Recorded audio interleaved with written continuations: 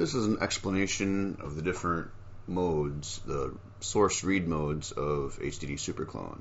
I've already selected a progress file, so look at the modes. It will default to pass-through auto detect. That will decide whether or not it needs to use pass-through SCSI or ATA. Now, ATA is only for directly connected drives, either SATA or PATA, also known as IDE.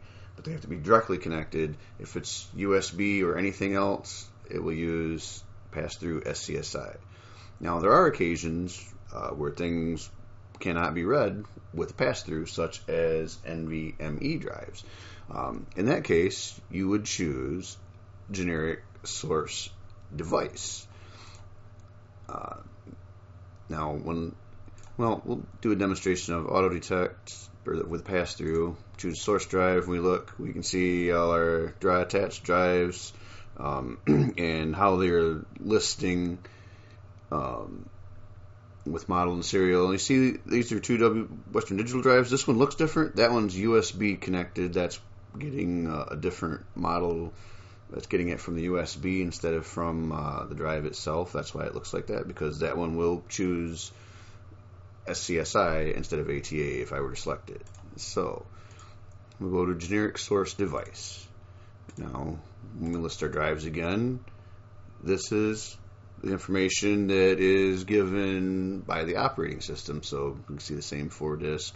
And now it even lists, oh look, the C drive, the DVD drive, which we're not going to do. If for some reason you can't choose it by source device, or you're trying to clone an image file or write an image file back to the drive, you would choose generic source file, in which case you would choose a generic source file, and then when you go to choose source device, you get a file open dialog. So you can navigate to an image file, which I don't think I have available right now, but here is something else you can do. If you go to the file system, and this is the root of the operating system, and then DEV for device, and in here will be all of available devices. It is possible in some cases to choose a device straight from here. It'll basically work the same as the generic source device mode, except you're choosing it here, and it does make it possible to choose a partition if you want, although I don't recommend it. It is possible. There is another source mode available in the free version, and that is Direct IDE, and if you choose it, it will tell you that it only works with PIO mode, which means it is extremely slow. Now, if you have a drive that just isn't recognized at all by the operating system, and and no matter what you try, either doesn't show up or it shows up but then it's locked up and it can't be read, you can try this mode. You would have to put your BIOS for a SATA drive. You'd have to put your BIOS in IDE mode instead of AHCI. Then boot the computer with the drive, with the power to the drive not plugged in. I mean, power the drive, power down, power the drive up after you boot the computer up. At which point in time you would be able to choose your source drive, and there is not, the only one here right now is this is actually the DVD drive. There are no other IDE drives attached, otherwise there'd be model and serial number. I don't know what this anomaly is right here, but there are no drives attached at this time because I don't have the BIOS in IDE mode. I have it in AHCI. But it is an option if you want to try to see if you can read a drive that does not seem to be readable any other way. And if you can, that might be an indication that purchasing the Pro version and actually using AHCI mode would probably be beneficial. Now I want to talk about the fill modes. Fill 0 is simply any area on the destination image or drive that has not been written to with good data, means the data hasn't been recovered. It will fill that with zeros and with fill 0, or if you choose fill mark, it will fill it with a pattern which is described in the user manual. Erase destination will do just that. If you want to pre-erase the destination, I believe you do not have to choose a source drive for that. You just choose the mode erase destination, and then yes, you just choose your destination, and you either get the choice of generic block to device drive or image file to erase. Now let's look at the mode direct HCI. Now, this is only available in the Pro version. I have loaded the license file and restarted HDDSuperClone to get this to be available. So choose direct HCI. Now when we choose a source drive, you see it looks different a little bit.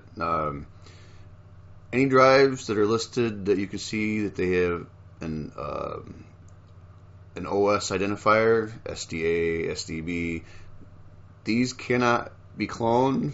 You will crash your system trying to do it. Even if you could, there's a warning that won't let you. Anyway, so you can see this one, I've already hidden or disabled the drive, which that'll be covered in another video. So it is not available to the operating system, so that drive is thus choosable, and we would be able to work with it. Now let's look at direct USB mode. This is for USB attached storage devices. It can be anything from a flash drive to a hard disk, a USB adapter for SD cards, or NVMe drives, anything that's connected, that's a storage device that's connected via USB. Now, so we'll go to choose a source drive. Now things are going to look a little different here. This is a generic card reader right here, I believe, attached to the computer. If I had a card in it, it might show some different information, but there's nothing there. This is a drive that I have plugged in. You'll notice it gives, this is the vendor and, oh, I forgot what it is, ID, anyway, vendor and device ID, that's what it is. For the USB device, and this is just how it presents itself. You will not see in this selection any other information. This is the information you see is what the USB is providing, so you don't get any other data than that. So it looks different, but so we can choose this drive right now. And you know, I want to bring up something. If we look over here, you can see that it says Passport 120. That is this device. So if I select this device and I choose OK, you see it disappeared from the OS. HDDSuperClone actually took that drive over and yanked it right out from underneath the OS. So the OS doesn't know it's there anymore. It took over the driver for it. Now, if you unplug it and plug it back in, the OS will still see it again, in which case you'd have to reclaim it, or HDDSuperClone will reclaim it, I believe, when you go to connect to it again. So anyway, that's how to connect to USB direct mode. Now the last mode is virtual driver only. You would choose that mode, in which case you don't, I don't think you need a source for that one, if I'm correct. You just need the destination, because what that is it only reads from the destination and it presents it as a virtual disk. If you have that, you must have the virtual disk driver running and choose the mode over here. But that is an entirely another video, but that is what that mode is for.